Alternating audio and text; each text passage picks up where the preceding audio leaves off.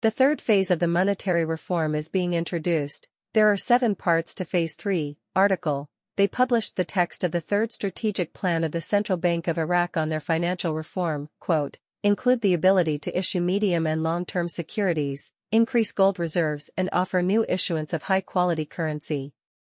It doesn't get any better than that. Question, should we watch Forex or the CBI?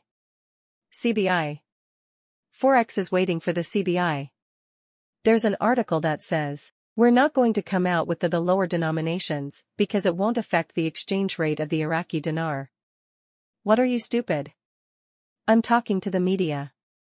The media is owned by the far nasty side and they don't want this to happen.